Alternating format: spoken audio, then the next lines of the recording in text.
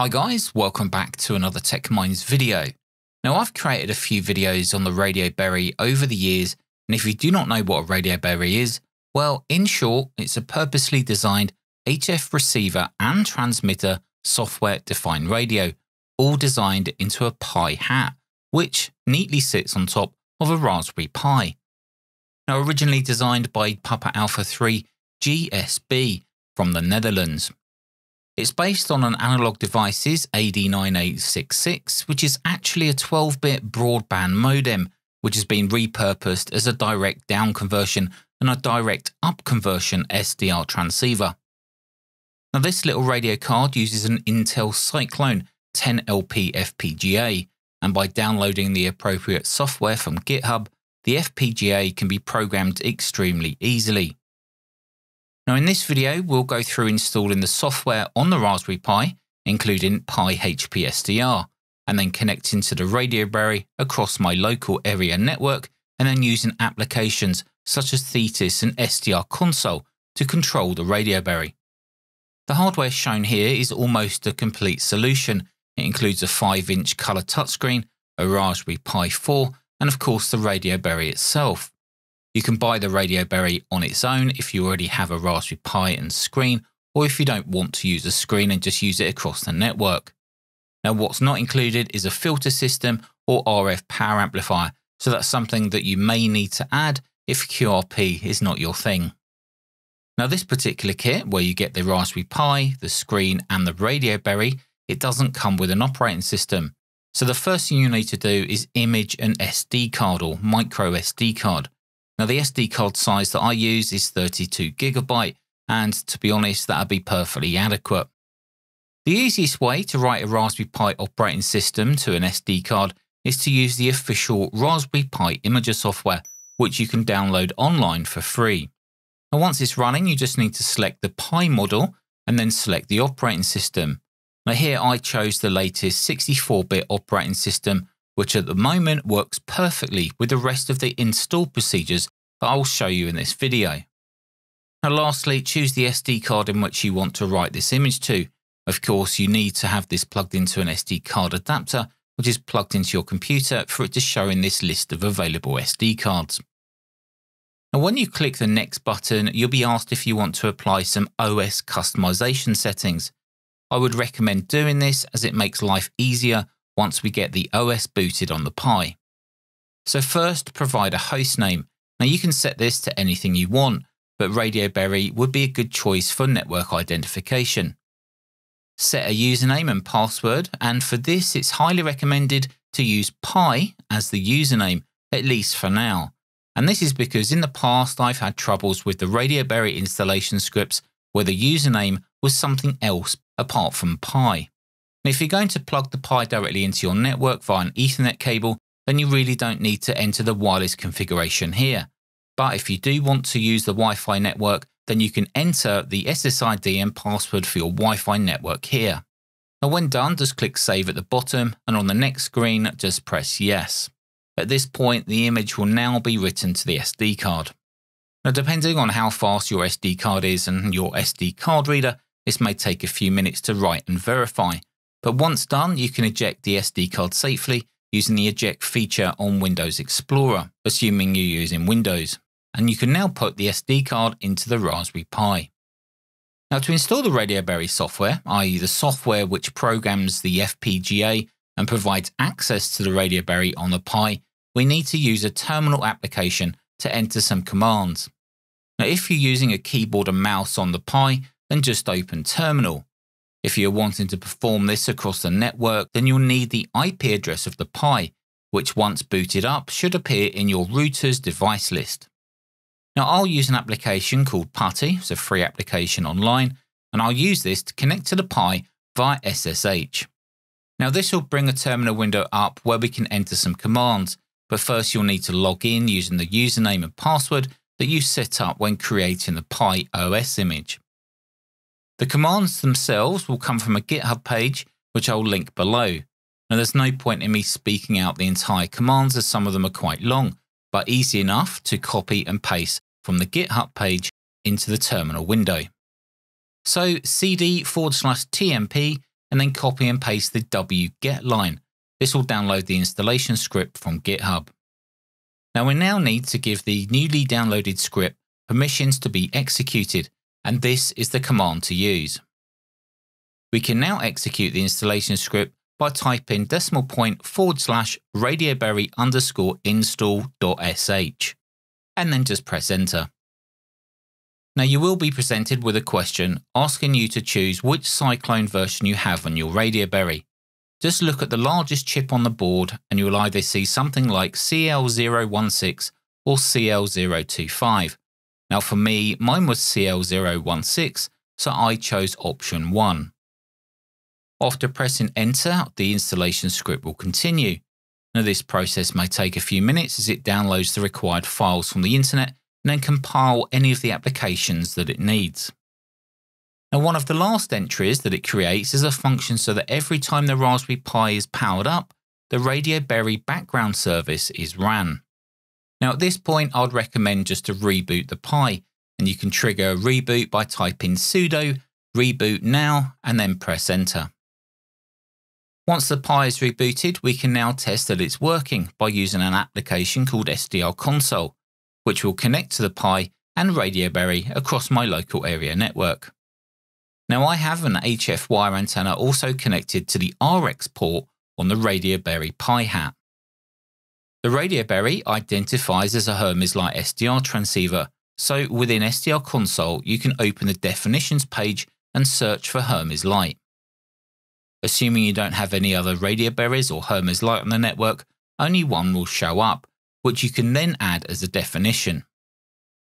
Once you've added the definition, select it again from this screen and then click the Start button, and then SDR console will now start to show signals being received. Okay, I got that, Nick. A long end fed wire, so to speak.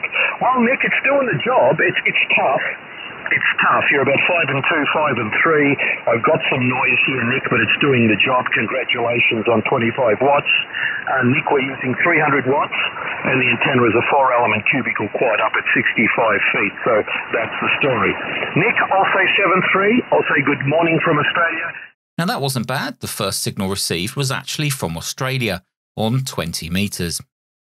Okay, so maybe you don't want to use the Radioberry across the network, but you want to use the Radioberry directly on the screen shown at the start of the video. Well, for this, you'll need a similar application to SDR console, but it's called Pi-HP SDR, and it's a specific application that runs on Linux or Pi OS.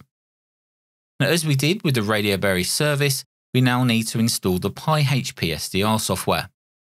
Using a special script for installing Pi-HP SDR, we download it using the wget command as we did before.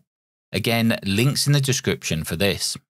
Enable script execute using the chmod command like this, and then run the install script by typing ./PiHPSDR_install.sh and then just press enter. Now you will be asked whether to install WDSP or Pi-HP SDR. Now for this, we need to type WDSP and press enter and then just let the installer do its thing. Now it's important, but I don't know why, that you do WDSP first.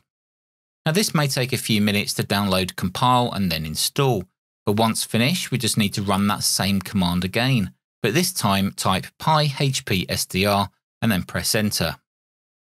Now you will be asked if you want to install the local CW option. Now I don't use CW, so I selected no, but if you do, then just type yes and press enter. This will now install the rest of the features and functions that we need for Pi-HP SDR to run on the Pi. Now this part does take a few minutes, so go grab yourself a drink, have some snacks, and maybe even have a snooze. But once finished, you should see the message stating Pi-HP SDR installed. So now if you take a look at the Pi desktop, whether it's on the screen or remotely via VNC, you'll see a new desktop icon appear titled Pi-HP-SDR.desktop. If you just double click this shortcut, you'll get another dialog which will appear where you can select execute. Pi-HP SDR will now start and go through some automatic configurations. The first time you run this will be the longest, but eventually you'll be presented with this screen which shows all of the discovered Radioberries or Hermes Lite on the network or local hosts. Now, although I only have one Radioberry connected, you will notice 3 listed on this Discovery tab, and that's because the top entry is detecting the Radioberry on the local host IP address of 127.0.0.1. The middle entry is the Radioberry accessible via IP address on the Ethernet port, and the bottom one is the Radioberry accessible via the Wi-Fi connection.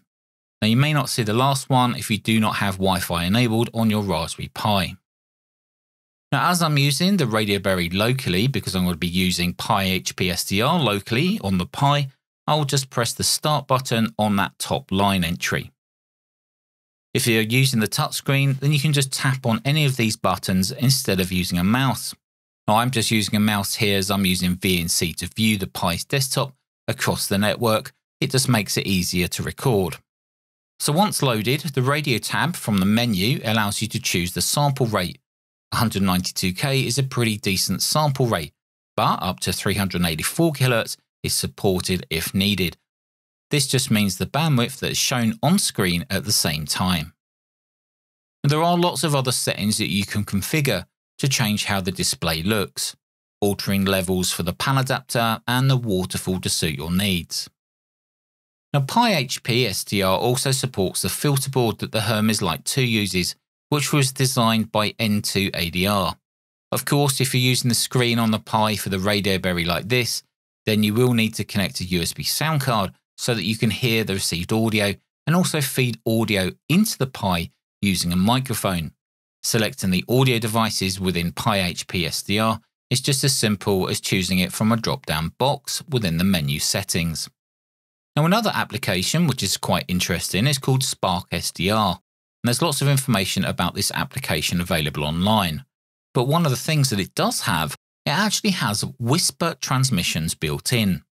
So to test this, I removed the antenna connection from the receive port on the Radioberry, and then I connected it to the TX port on the Radioberry, and then I activated a whisper session. And there's lots of information about whisper and what it does, but it's basically weak signal propagation. And as the output power from the Radioberry is extremely low, we're talking milliwatts, it's interesting to see how far that signal would actually transmit just directly from the Radioberry itself without a power amplifier. Now, the output power from the Radioberry is around 150 milliwatts, so it's extremely low. But after running Whisper for a little while on the 20 meter band, these are the results. Now, if I'd left this running overnight, going through both the grey lines and afternoon and evening propagation, I'm sure there would have been a lot more, but with just 150 milliwatts, it's not doing too bad. The Radioberry is fully open source, the hardware and the software, meaning you can create your very own design based on the Radioberry if you want to. Now, you could class the Radioberry as a cheap way to start building a full-blown HF SDR transceiver, and if you like to use transverters, then you could even use it as an exciter for the higher bands. Now, one last piece of software to quickly show you is Thetis. Well, the Thetis version for the Hermes Lite, that is, and this works perfectly with the Radioberry as it uses the same protocol as the Hermes Lite. Sí, tal vez es porque tengo ya el oído, la audición acostumbrada a escuchar así más. As with SDR Console, Pi-HP SDR and Spark SDR, transmit is also possible through the actual Thetis application, so the choice is yours. Now, I'll leave a link in the description of where you can buy the package that I've shown you in this video. That's where you get the touchscreen, Pi 4 and the Radioberry all together. And if you do get one, you can just refer back to this video on how to get the software installed and ready to go. Anyway guys, hope you enjoyed this video, and if you've got any questions, then please feel free to leave them down in the comments below.